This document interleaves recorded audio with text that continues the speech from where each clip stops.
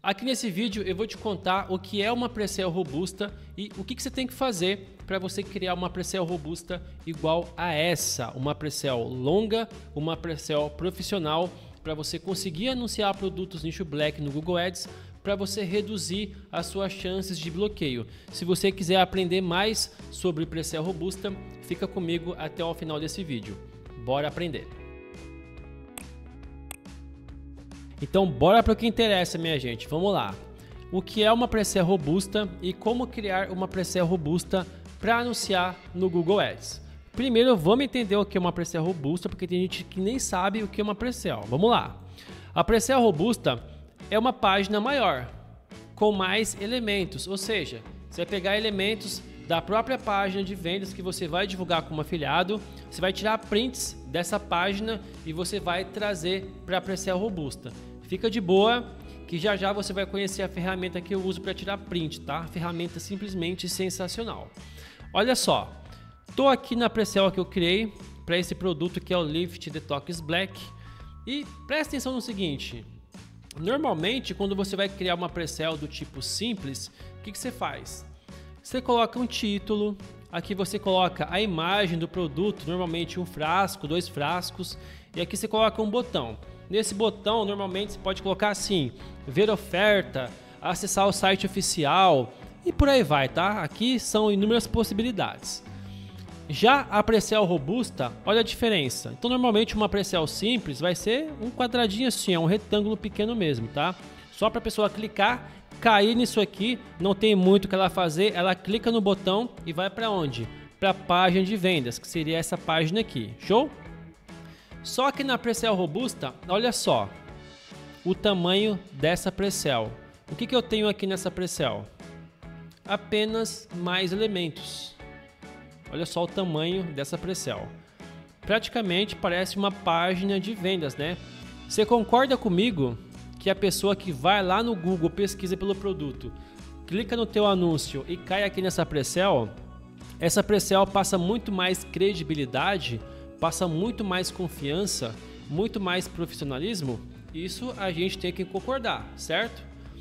E por que eu deveria, Edson, criar essa Presell robusta ao invés de trabalhar apenas com a Presell simples? Então, o primeiro motivo você já sabe.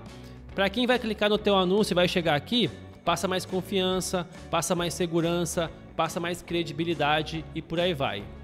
Outro motivo é o seguinte, quando você vai criar uma campanha no Google Ads, você cria a sua campanha, você cria lá o grupo de anúncio e chega o momento de você criar o teu anúncio.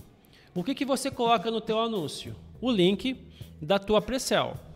Quando você coloca o link da Presell e você finaliza a configuração da campanha e você clica em publicar, o que vai acontecer? A tua campanha ela vai entrar em fase de análise, ou seja, um robô, uma inteligência artificial vai analisar o conteúdo da tua página, ou seja, da tua Presell. Então o que vai acontecer? O robozinho ele vai começar a analisar a tua página lá de cima até lá embaixo. Então se ele encontrar alguma coisa escrita que comprometa as políticas, se ele encontrar alguma imagem que comprometa as políticas, ele vai bloquear o teu anúncio sim. Então não significa que só porque você está criando uma Presell robusta, uma Presell maior, que o seu anúncio não vai ser bloqueado. Não é isso, tá? O que acontece aqui é o seguinte, quando você tem uma Presell maior, ou seja, uma página maior, afinal de contas o Google não sabe o que é página, ele não sabe o que é Presell, ele não entende isso. A única coisa que o Google Ads, que o robozinho entende é isso aqui, ó, botão direito, exibir código fonte. A única coisa que o robô do Google Ads consegue enxergar é isso aqui, ó, é um monte de código, tá? Então, o robô não sabe o que é uma página, ele não sabe o que é uma Presell. Só que quando você tem uma página maior, aos olhos, perante o Google Ads, perante o robô, passa mais credibilidade também. Então acaba reduzindo a chance de você levar algum tipo de bloqueio. Não significa que você nunca será bloqueado, mas reduz muito a chance de você levar algum tipo de bloqueio. Tá ok? Agora que você entendeu o que é uma Presell robusta e a importância de você criar uma Presell robusta, eu vou te contar quais são as ferramentas e os recursos que eu uso e que você deveria usar também para você criar a tua PRESSEL robusta. Vamos lá. O que precisa para criar a PRESSEL robusta? Bom, você tem que ter uma hospedagem de sites e você tem que ter um domínio. Por quê? Porque sem isso aqui você não consegue fazer nada. Por quê? Olha só, essa PRESSEL aqui está onde? Em um domínio, que é o megaoferta.com. E esse domínio está hospedado onde? Em uma hospedagem de sites, ou seja, é um servidor que fica na internet, aí, em um local físico lá que tem os equipamentos, que é um servidor que guarda as informações do meu site para que qualquer pessoa consiga acessar a qualquer momento. Então, se você não tem uma hospedagem e se você não tem um site, ou seja, um domínio, você não consegue fazer nada. Se você já tem a hospedagem e o domínio, ok, você vai avançar para a etapa 2. Se você ainda não tem, vem aqui embaixo na descrição do vídeo, que eu vou deixar ali para você uma recomendação da hospedagem de sites que eu uso, tá? É uma das melhores e você ganha 1 ano de domínio grátis. Legal.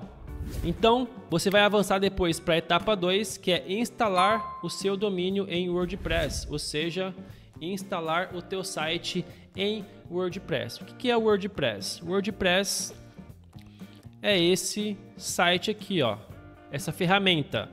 É onde você vai fazer todo o gerenciamento do teu site, tá legal? Então, isso aqui é o WordPress.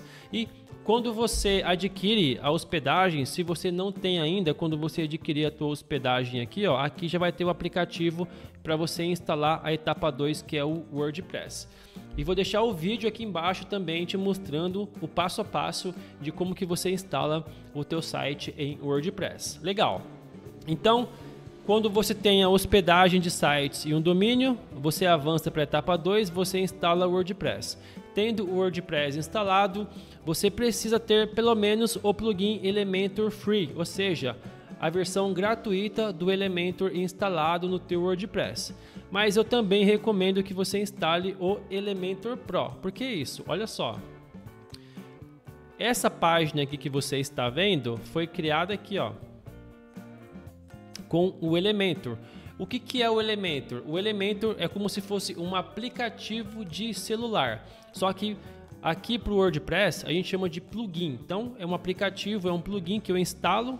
Tá aqui o Elementor, olha só. Elementor é um aplicativo que eu instalo e esse aplicativo, este plugin, me permite criar sites, páginas, me permite criar o que eu quiser na verdade, tá? Através de recursos de arrasta e solta. Então, todo esse site aqui que você está vendo, ó, todo esse site aqui que você está vendo, eu não programei nenhum tipo de código. Por quê? Porque basta eu selecionar o elemento que eu quero, soltar e arrastar. Ó, soltei e arrastei. Depois eu só vou configurando as informações de acordo com a minha necessidade, tá? Então, por que eu recomendo que você instale o Elementor Pro também? Porque se você trabalhar apenas com a versão gratuita, você só vai ter à sua disposição esses recursos básicos aqui, ó, do Elementor. E quando você tem o Elementor Pro, você tem mais recursos profissionais aqui para você trabalhar no Elementor. E fica tranquilo que já já vai ter uma dica maravilhosa para você, vai ter uma dica irresistível para você estar usando o Elementor Pro aí no teu WordPress, tá? Eu vou entregar o Elementor Pro de graça para você e você vai entender como que vai funcionar. Deixa eu tomar um gole d'água aqui, só um momento. Então, essa também é uma etapa fundamental. Ter o Elementor, a versão gratuita, e o Elementor Pro. Se você não quiser usar o Elementor Pro, pelo menos o Elementor versão gratuita é obrigatório. Próximo passo, ter o aplicativo LightShot instalado no teu computador, que é esse aplicativo aqui, ó. Deixa eu ver se eu consigo pegar aqui para você ver. Ó, aqui, ó, LightShot é um aplicativo que você instala aí no teu computador. E quando está instalado no teu computador, quando você aperta o print, olha só o que acontece. Deixa eu pegar aqui. Então vamos supor que eu quisesse, sei lá, tirar o print, pegar uma imagem aqui do pote, tirar o print dessa imagem aqui para me criar minha PRESSEL. Eu apertaria aqui, ó. E ao invés de tirar o print de toda a tela, eu seleciono qual é a parte que eu quero tirar o print. Olha só. Aí eu venho aqui, eu salvo no meu computador e depois eu uso essa imagem para mim criar a minha Presell robusta. E você pode tanto usar o aplicativo no teu computador, ou seja, baixar e instalar no teu computador, como usar a extensão LightShot no teu Google Chrome aqui, ó. Tá aqui também, ó. Captura de tela ali, ó, LightShot, tá? E aqui embaixo, na descrição do vídeo, vai estar o link para você baixar o aplicativo e também vai estar o link para você instalar no Google Chrome aqui. Aí você escolhe o que você quer fazer. Você pode fazer um ou outro, ou você pode fazer os dois, beleza? E por último, você tem que saber o mínimo sobre como usar o Elementor para criar uma página. Então eu recomendo que você venha aqui embaixo na descrição, vai ter um outro vídeo. Nesse outro vídeo eu também ensino a criar uma Presell no Elementor, mas é uma Presell simples, tá? Porém, nesse vídeo você vai me ver trabalhando, você vai me ver usando o Elementor, passo a passo, clicando ali como que eu trabalho com o Elementor. Aí você pode ter uma noção, você pode aprender a usar o Elementor através desse vídeo também. E se você quiser se aprofundar, eu recomendo que você se torne um Membro Pro aqui do canal Conversão Sem Limites. Por quê? Porque Membro Pro do canal Conversão Sem Limites tem acesso gratuito ao meu curso completo de criação de sites aqui no YouTube. Então, se você é um Membro Pro, aqui no YouTube tem uma playlist secreta com mais de 120 aulas para você dominar a criação de sites usando o Elementor e o Wordpress. Nesse curso, sim, você aprende a trabalhar com o Elementor passo a passo. Se você fosse comprar esse curso pela Hotmart, você pagaria R$ 194, mas quem é membro Pro aqui do canal tem acesso gratuito ao treinamento aqui no YouTube. Outro grande benefício é o seguinte: quem é membro Pro tem acesso ao plugin Elementor Pro. Eu vou dar de presente para você a licença do Elementor Pro com a chave de ativação para você instalar em quantos sites você quiser. Aqui no YouTube tem uma playlist de Elementor Pro, vai ter um vídeo ali que eu explico como que você baixa o Elementor Pro, como que você instala no teu WordPress e como que você ativa o teu Elementor Pro. Outro benefício é que aqui tem um curso de criação de Presell. Então, se você tem o interesse de aprender a criar Presell passo a passo, esse curso é fundamental para você. Sem falar que eu vou disponibilizar para você 10 templates, ou seja, 10 modelos de Presell para você baixar e usar. Presséis prontas para você editar da forma que você quiser. E você também vai ter acesso ao curso de Google Ads para afiliados. Então, se você quer aprender a vender no Google Ads como afiliado, se você é membro Pro aqui do canal, você vai ter acesso a esse curso aqui no YouTube. Sem falar dos outros treinamentos e mais benefícios que só membro Pro tem acesso aqui no canal Conversão Sem Limites. Então é isso, a dica tá dada. Se você quiser fazer parte da nossa comunidade, é só clicar em Seja Membro, se tornar um membro Pro, porque tem muito conteúdo te esperando para te ajudar. Tamo junto e a gente se vê por aí nos próximos vídeos. Até lá!